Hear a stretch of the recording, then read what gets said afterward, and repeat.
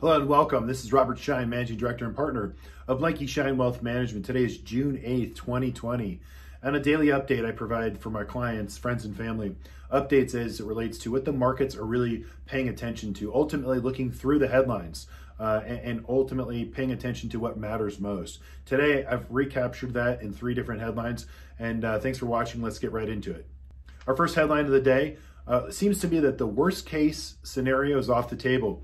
And that's specifically relating to the COVID-19 pandemic, both here in the United States, but globally. And the equity markets here, as well as global markets, are signaling that. They're looking through the headlines as it relates to our daily headlines, whether it be positive or negative, but it ultimately is looking at the science at the end of the day. And the science is showing, this is even a tweet that was from Governor Andrew Cuomo over the weekend, saying that yesterday New York did 60,000 tests and only 781 tests were positive, which is about 1%. So that's very positive news.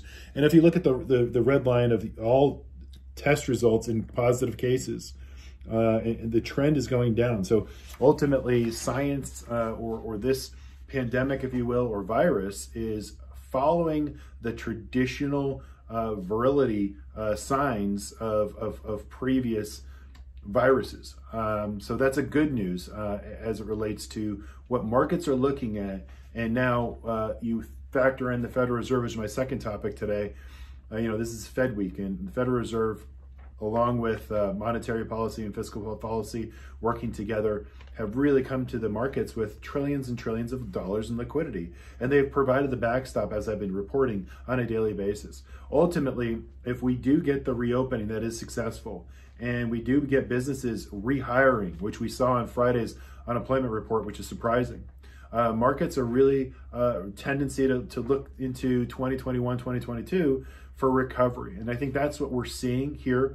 That's being signaled to us on a daily basis, the strength of sort of the U.S. economy. Again, I keep reminding everyone that we had a strong economy before we got into this, the first 2 months of the year. It's at all-time highs on a lot of economic factors and all-time lows on a lot of negative economic factors as it relates to unemployment, if you will. That in itself translates into the U.S. economy can handle these types of shocks. And in fact, that's what it's proving out to be right now.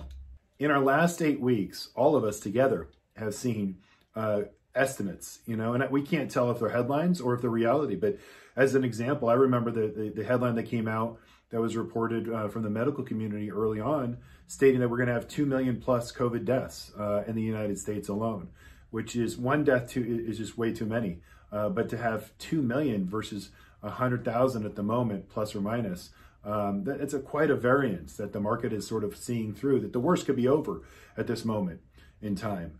Much like the Economist coming out last Friday and stating that we're going to have another 7.5 million jobs lost to even 10 million. I mean, we heard all those estimates last Friday, but yet the U.S. economy added a net 2.5 million, which didn't lose jobs, but actually gained jobs last Friday. And that was a report for the first 2 months of May. And we still have yet to have California reopen fully, as well as New York is reopening today for the first time in downtown New York City.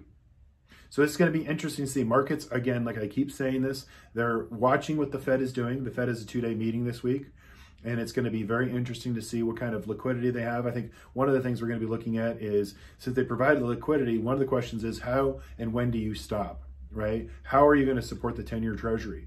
Are you going to keep it low for a period of time? If so, what is that period of time? So the messages from the Federal Reserve, I think, is a very critical meeting going forward, because now they provided that they're going to be there at all costs. But the question is how they will walk back, as what's their signal to say, okay, the economy is healing, and what's the timeline? And then how do they do that? How do they actually walk back all this liquidity that they've put in the marketplace? I think that's the most critical sort of 2 days that we're going to be looking at today in the Federal Reserve. So that's about it. And lastly, New York City is in first phase of opening. New Zealand just came out and said they completely have contained COVID, and they're COVID free in New Zealand, and they have been for a few days and weeks now. So there are some things to be sort of excited about.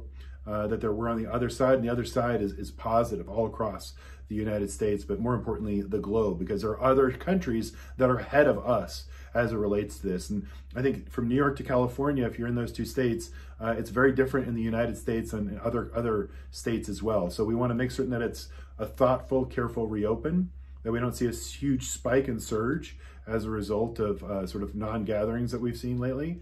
But we want to see, keep monitoring the information that's coming out. But the market is telling us one very different picture. So it's a positive one. That's it. Enjoy your Monday and be safe. Thanks for watching.